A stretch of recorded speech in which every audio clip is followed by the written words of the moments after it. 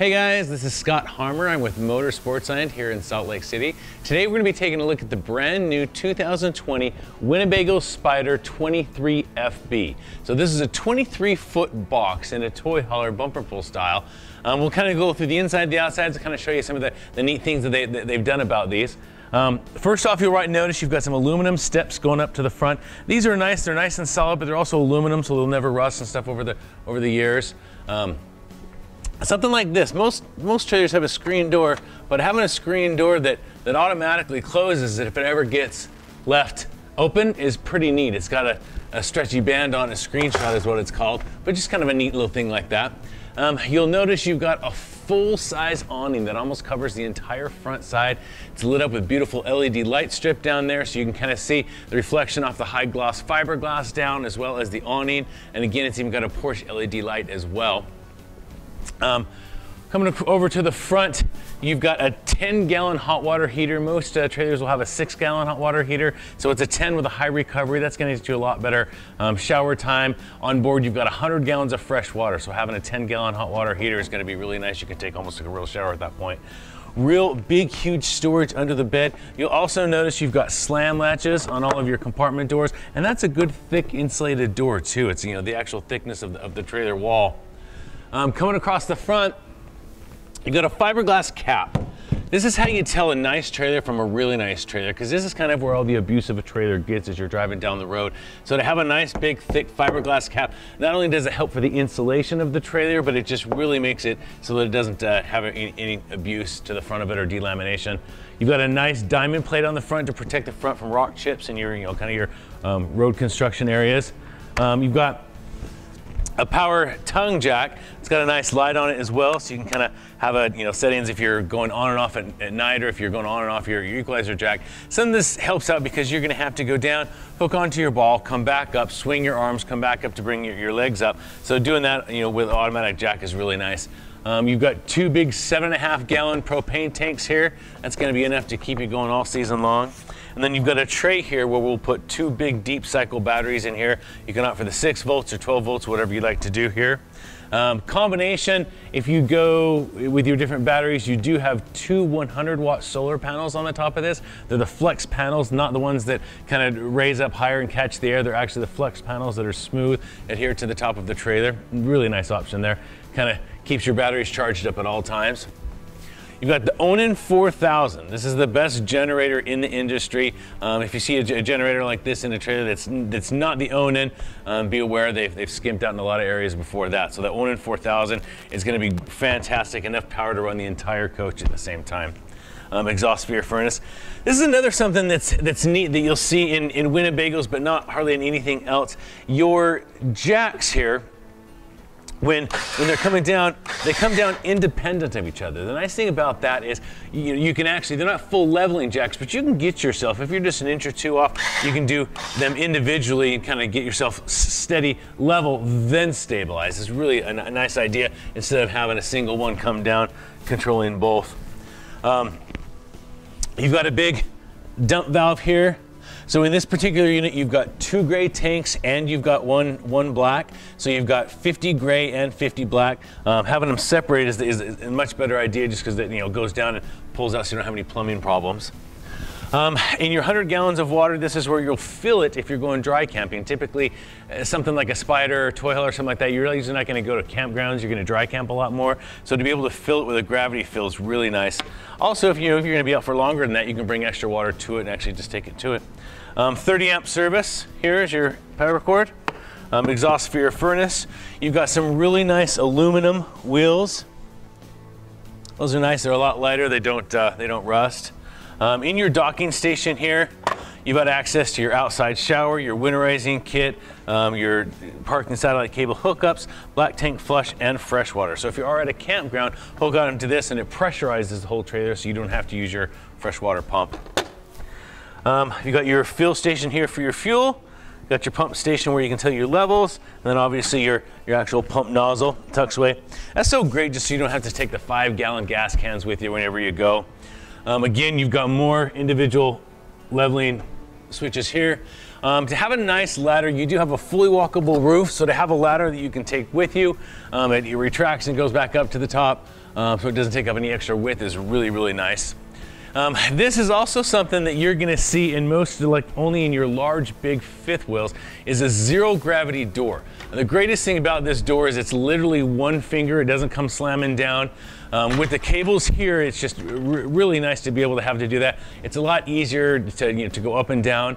You've got the cables here that turn this into a patio, and then you do have the option to go with the play pin that has the rails around here also. But to have actually see a zero gravity door that's just super light like this is definitely a rarity in a bumper pull model.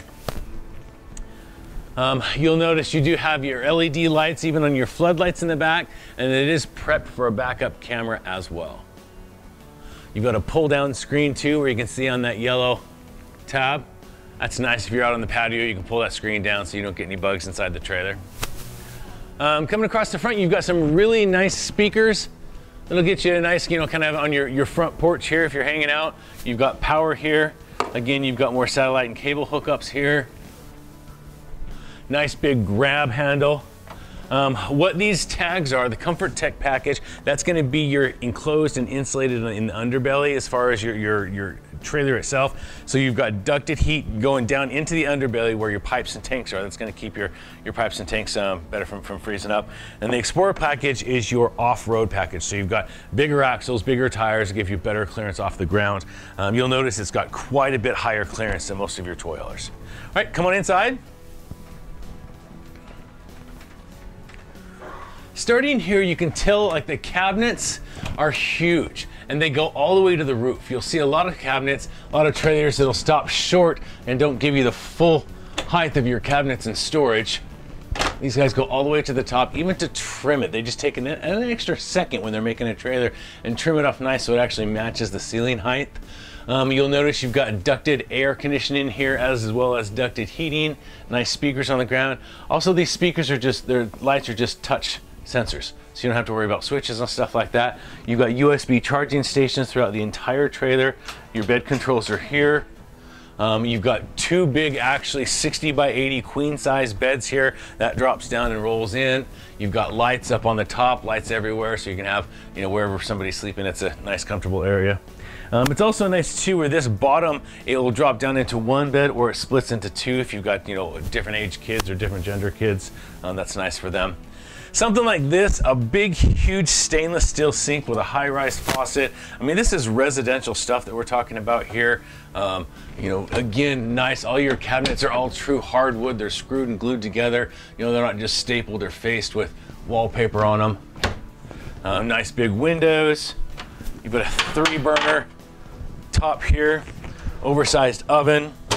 Cabinets are just huge and open. You've also got metal ball bearings on all your drawers.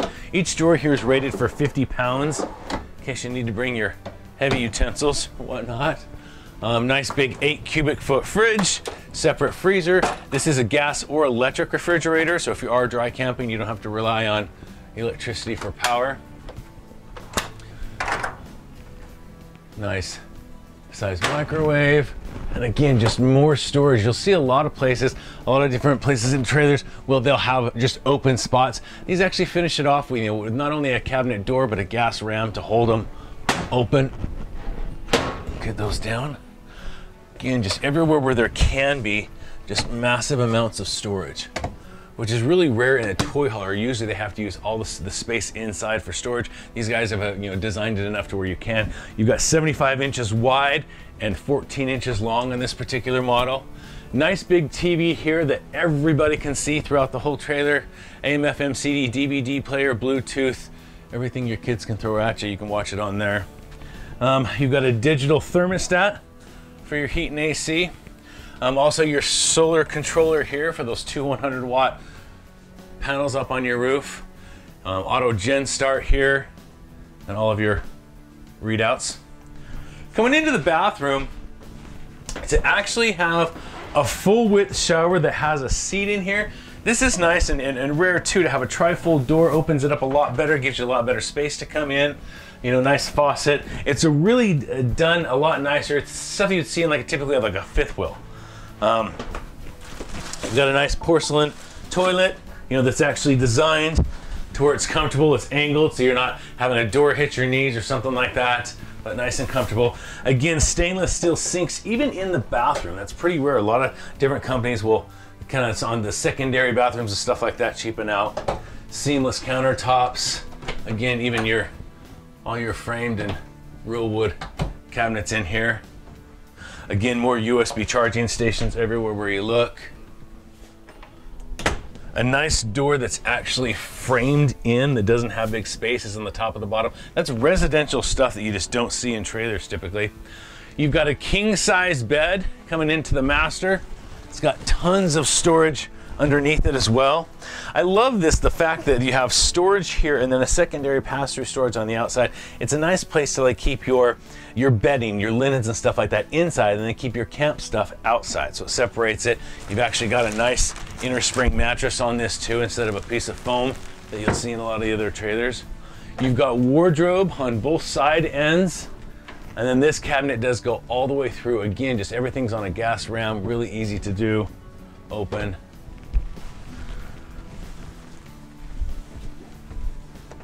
All of your night shades are easy to open and close. They're the nice pleated shades.